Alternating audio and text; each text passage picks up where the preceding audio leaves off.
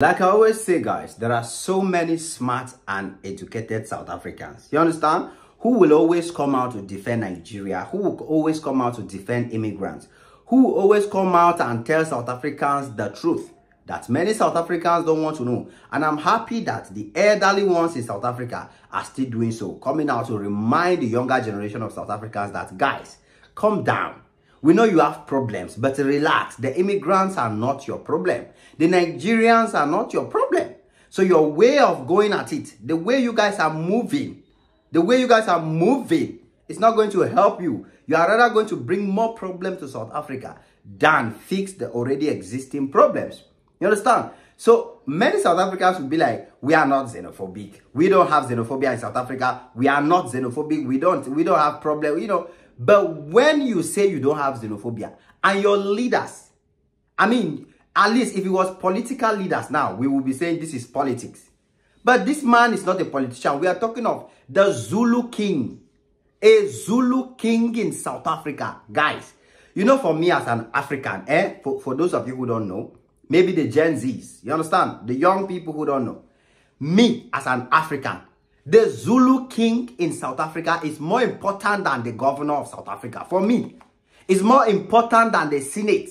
It's more important to me than the member of a parliament, because he is a royal leader. He is a real leader representing his people. He is an ancestral leader. He's an ordained leader by the gods, by the ancestors of South Africa, to represent his kingdom of South Africa, the Zulu kingdom. So I think that what this man is saying, the Zulu king of South Africa, what he is saying should be held with a lot of respect, should be regarded with a lot of respect. The man, the Zulu king, just made me have so much more love, much more respect to see South Africa as a country that has people of integrity, have people that love humanity. That's what the Zulu king is giving. No doubt he's a king. No doubt, because the man is a man of wisdom. Even when you read, he's speaking in Zulu language. So most of it I couldn't get it. But you can see from the pictures, the translation, they're writing it in English. He's trying to speak wisdom. I mean, when you see the way the man speaks Zulu to his people and what he's telling South Africans, then you understand why he's king. Then you will know that he's worthy of being a Zulu king. The man is a wise king. He's like King Solomon. He's a great man. South Africans, you have this kind of people in your country, and yet some of you behave like the way you do. You have a man full of wisdom. I mean, and yet you people want to drag South Africa's name down with this kind of men in your country. No, South Africans, you better listen to your Zulu king. You better listen to your man. You better listen to your Igwe. Listen to your Igwe Zewane. Listen to your number one, because he is better than the government. He is a true hero of South African people. He knows what is good for his village, for his kingdom, more than what the politicians want. Your South Africans politicians and the white people, they are inciting the division between South Africans and Nigerians. They are the ones creating the xenophobia. Your political leaders, your government, your white leaders, because they know what they benefit from that.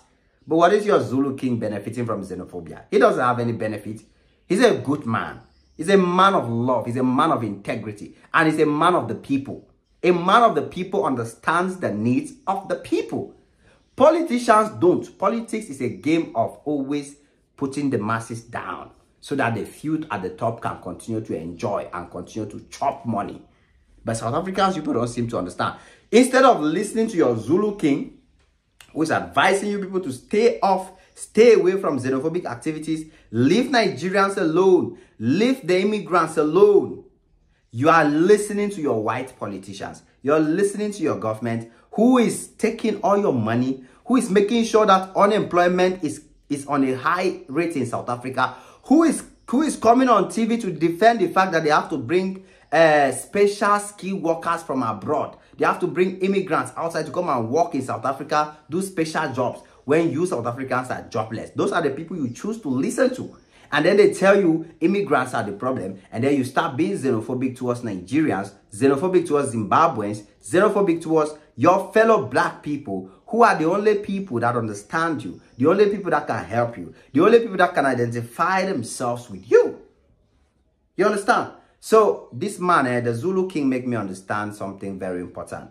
That there are so many good South Africans. So many good South Africans out there. Come on, man. I talk to some of them as well, and they talk to me at gym. You see, I don't have a problem with Nigerians. Some South Africans tell me that's clean and clear. They come to my inbox, and feel free as a South African. Talk to me, my guys. Talk to me. We're friends. I don't have a problem with South Africa. It's just that act. Let us leave that division aside.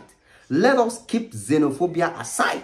Let us keep chasing away other blacks aside. There are immigrants in Nigeria. The day I hear that Nigerians are chasing away Cameroonians in Nigeria, the day I hear Nigerians are chasing away South Africans in Nigeria, the day I hear Nigerians are xenophobic towards other Africans, chasing away Ghanaians and Africans in Nigeria. Come on. You think I will say, oh, Nigeria, you are doing well? No. I will criticize, I'll tell Nigeria, you cannot do this to your fellow African brothers. You cannot do this to your people. That's what I will be telling Nigerians. The same thing I'm telling South Africans right now. So if you're in South Africa, you think that I have a problem with your country. No, guys, calm down. You see, when the South African does something that is good, I come and I talk about it. I come and I say, wow, this South African is intelligent. This South African should be listened to. He's amazing. I come and I celebrate. That's to tell you that all I'm interested in is to see Africans moving forward, is to see Africans united. I don't believe in African unity in the sense that we are going to have one African country, one African currency, one African president. No, I'm not delusional. That will never happen. If you think that can ever, forget it. The only African unity we can have is the way European unity is. An Africa where a Nigerian is welcomed in South Africa. An Africa where any African is welcomed anywhere in Africa. Where any African will feel comfortable anywhere in Africa. Travel freely, will not need visa, will not need passport, will not be restricted, will not face challenges because they are not from there. That's the Africa we are looking for. And that is what the Zulu King is telling South Africans. Nigerians are not your problem. Immigrants are not your problem. Leave them. Let them live their lives. You will see that they are not the problem in this country. The Zulu King is a smart king. Oh, I can sing songs for the Zulu King because he is a great man. You understand? South Africans, you better listen to your Zulu King and let us all stop xenophobia in South Africa. It is what it is. Your boy Ajay Maxi on this one again. Smash the like button, smash notification bell. Come back anytime you're free, guys. God bless you all. Cheers.